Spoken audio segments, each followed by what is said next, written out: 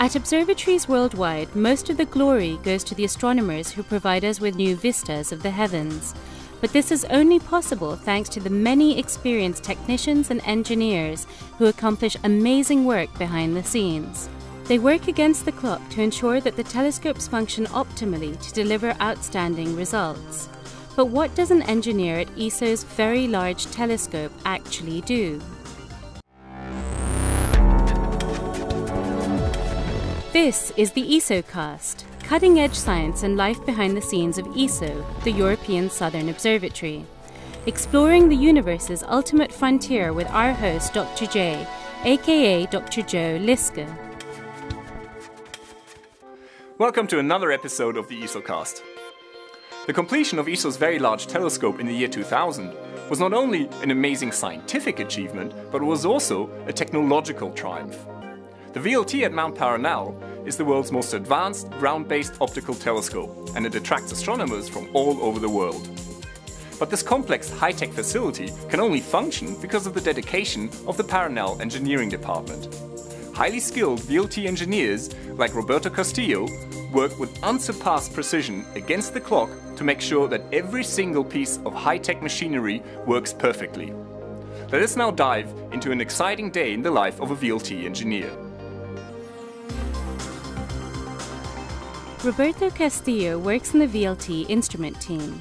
He is responsible for part of the VLT instruments and, as unit telescope manager, he is in charge of handing over one of the 4 giant 8.2-meter telescopes to the astronomers at the beginning of each night.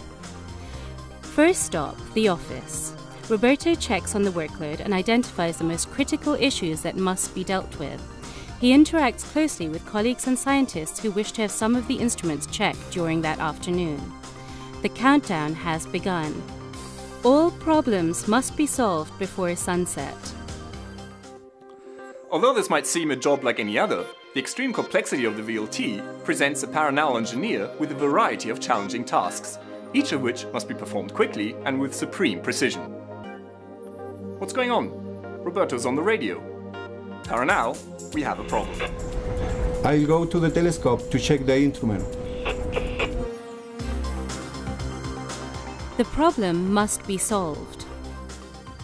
Roberto leaves his office and crosses the platform. Problems usually don't come alone.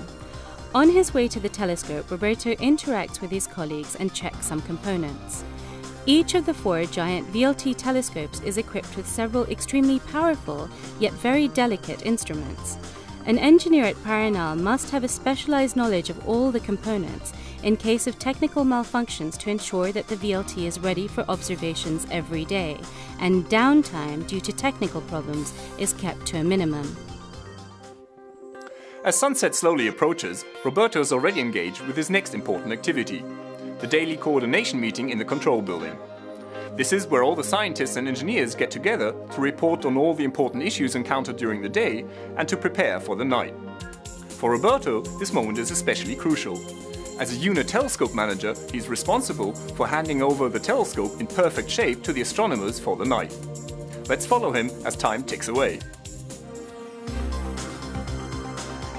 Each minute becomes even more precious as sunset draws near. Roberto rushes to his telescope to initiate the standard startup sequence. The telescope can be handed over to operations only when every single task in his checklist is complete. This moment is the culmination of all of Roberto's hard work, and with smooth and precise commands, the steel and glass giant gently awakes. The sun has now completely set. This is the moment of truth. Roberto is now able to say the magic words to the telescope operator. Attention, UT2 operator. Go ahead. The telescope is ready for you. So this finally marks the end of Roberto's challenging workday.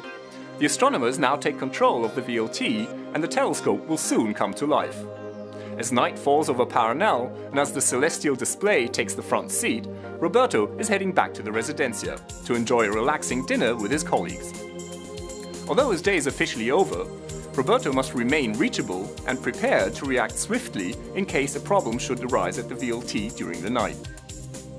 Behind every great astronomer stands a great engineer. This is Dr. J signing off for the ESOcast. Join me again next time for another cosmic adventure.